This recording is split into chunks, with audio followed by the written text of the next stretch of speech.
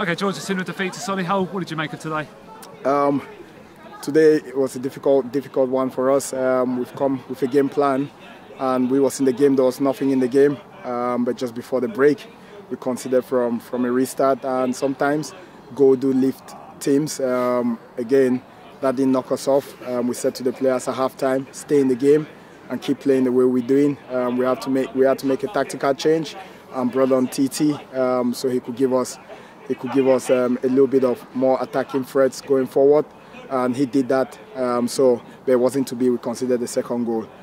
I mean, it was a frustrating one, like, conceding towards the end of the first half. I mean, it was a cracking strike, but obviously we've been disappointed how he set up with giving away the free kick and the fact that he was left in a lot of space on the edge of the box. Yeah, I haven't got any issues with our players giving out free kicks. It's how we defend them.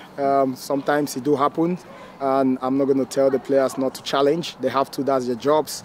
Out of possession, we have to try and defend. And if we do give a free kick away, and it ends up in the back of our net, then so be it. And you can't take that competitive edge away from our players. But it was a wrong time to concede a goal. But that never dampened the spirit of the players. We got them. We spoke to them at halftime, and we changed our shape tactically.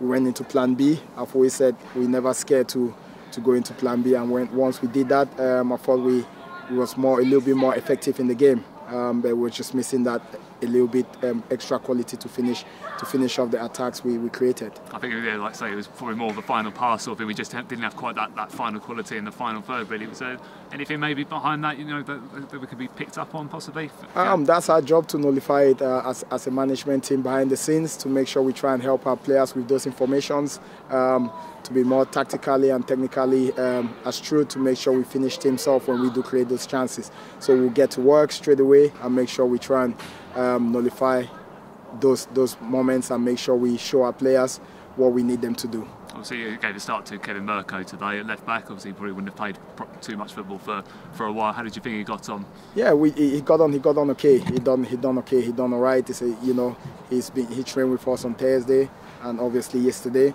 to get used to the group. So we knew what he could give us, having not played for a long time. But he's a good player, and there's more to come from him. But we need to manage him right because he hasn't played for a while. And we knew that. So we have to make sure we take it one game at a time and not push him too hard. So we're making sure we're in close communication with the medical department and our sport analysts to make sure they give us more data and try for us to try and help Kevin out to make sure he's picking at the right time with us. And that's the thing as well, when you bring TT as well, he's had obviously a couple of games in the last few weeks and everything, so he's been a bit more settled in that. And he got in a few moments in that where he was turning their players, and again, it was just like we've said before for the whole team, just that final ball wasn't quite there, was it? No, we know that. Listen, sometimes games you play games and you don't quite have the cutting edge at the end, or the end product that we all crave for. But again, it's up to us, the coaching staff, to make sure we help the players with these informations and with video clips to make sure we show them where they need to be in certain moments to help us, create those chances and finish them off. And the thing, like we said, things are obviously getting a little bit more tougher for us at the bottom. But again, Tuesday, another opportunity against a side like Wilstone, where we were just moments away from getting 3 points against them at the start of the season. But again, they'll be completely different sides when we face them, and they're normally quite good at home. But you'll be looking to really bounce back on that one, won't you?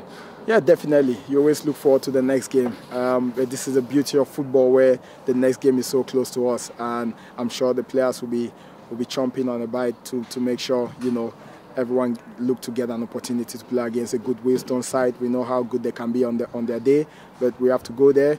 3 points is not going to be handed to anyone in any football match. Everywhere you go, every team that you play come up against, they're competing to gain 3 points as much as we are. So we have to end the 3 points. It's not given, it's end. So again, we're going to look forward to Tuesday night, but for now the recovery process starts with our players. We're making sure we look after the ones that are fit to make sure we can prepare them right for Tuesday coming. Well, thanks for your time, George. We'll see you again Tuesday. Thank you very much.